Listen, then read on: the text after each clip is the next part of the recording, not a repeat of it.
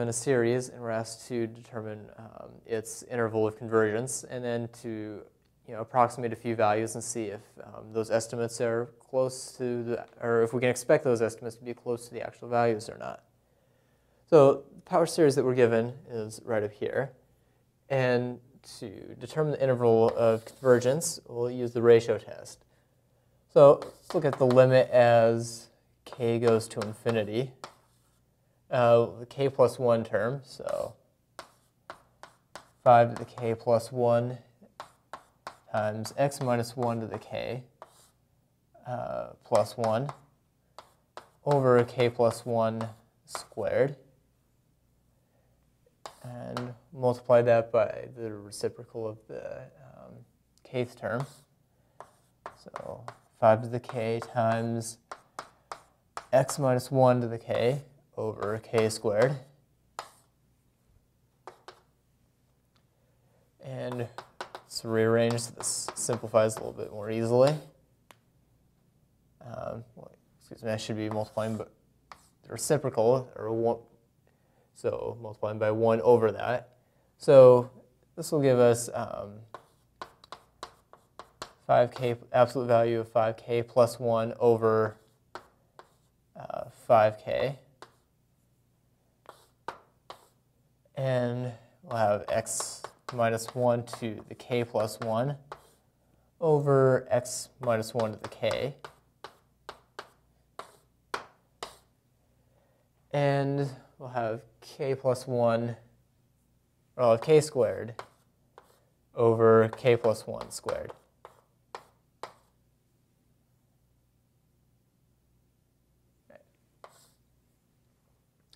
So now this one we can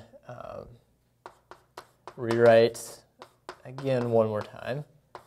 So we have 5 to the k plus 1 over 5k. 5k cancels out and leaves us with just 5. And here, x minus 1 to the k cancels out, so we're just left with a single x minus 1 term.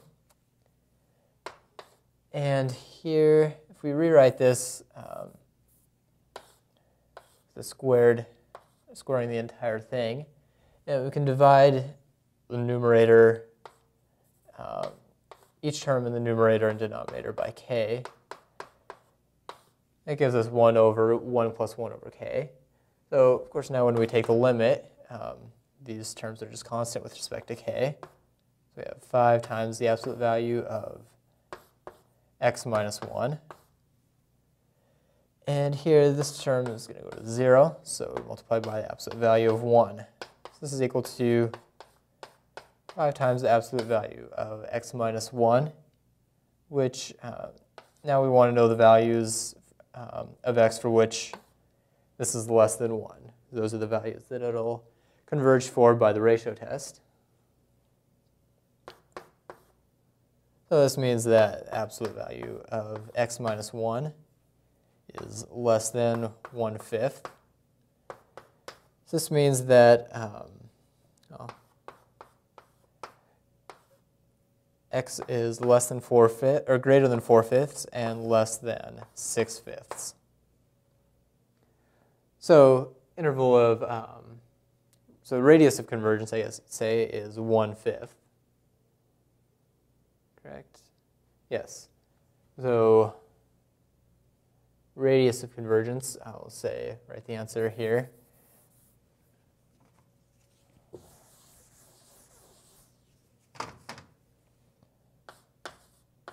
R equals 1/5. So of course this means that the interval of convergence is 4/5 to 6/5. Well, possibilities for the interval of convergence. So we know for sure that it will converge on 4/5 to 6/5. And that might be all that it converges on. But we don't really know about the endpoints. It might converge on the endpoints, it might not. So of course the other values would be, or other possibilities could converge on both endpoints. It could converge on just the left-hand endpoint. Or it could converge on just the right-hand endpoint. Of course, in addition to everything strictly greater than 4/5 and strictly less than 6/5. So these are the 4 possibilities. Okay, so now we want to use the first 3 terms of the sequence, or the series, to estimate the series at 1.1, 1.01, and at 2. So the first 3 terms of the sequence are going to be, well, 5. So when k equals 1, we'll have 5 times x minus 1 over 1 squared. And we'll add 5 squared over 2 squared times x minus 1 squared. And finally, we'll add 5 cubed over 3 squared times x minus 1 cubed.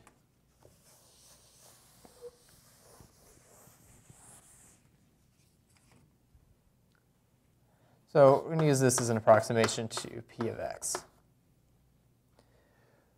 So p of, let's see, 1.1 is going to be approximately equal to, if we plug this into our calculator, we get about 0.639. And p of, let's see, 1.01 is going to be approximately 0.0513. And p of 2, it says will be approximately, this one's a little bit different, 31.389. So notice that we can't really do a strict comparison like we had before. I mean, when we found, say, the Taylor series for sine or cosine or e to the x, we could plug those in and find, fairly or very precise values from our calculator. Well, we can't really do that with this because we don't have a closed form expression for p of x. And this is, p of x is defined by the power series.